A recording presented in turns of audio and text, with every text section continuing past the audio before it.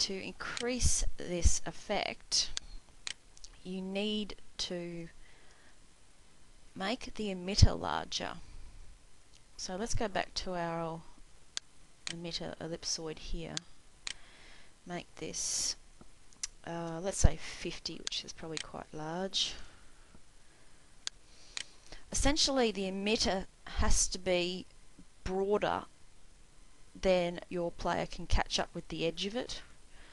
Now, as you make it bigger, you actually need more snow particles, because you've suddenly got a large emitter and the same number of particles, and so it becomes less dense.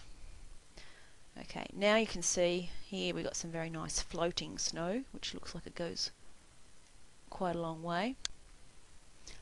Let's just play that. The emitter is starting, and if we start walking,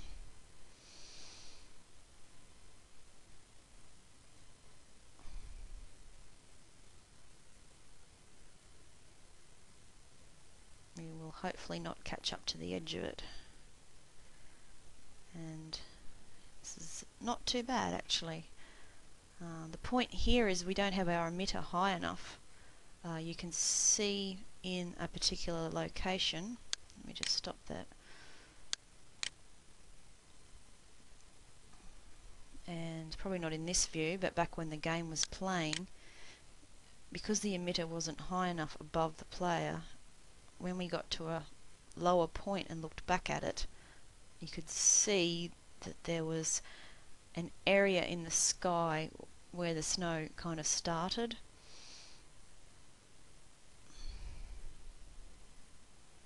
As you can see here, you can see there's like no snow appearing where those trees are, essentially, but there's a lot more down the bottom.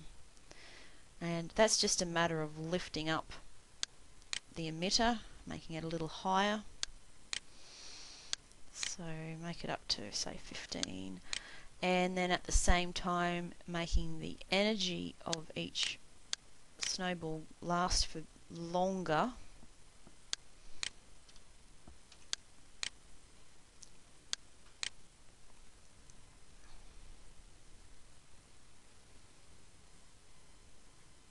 So it has time from that height to fall to the ground. And there's the snow.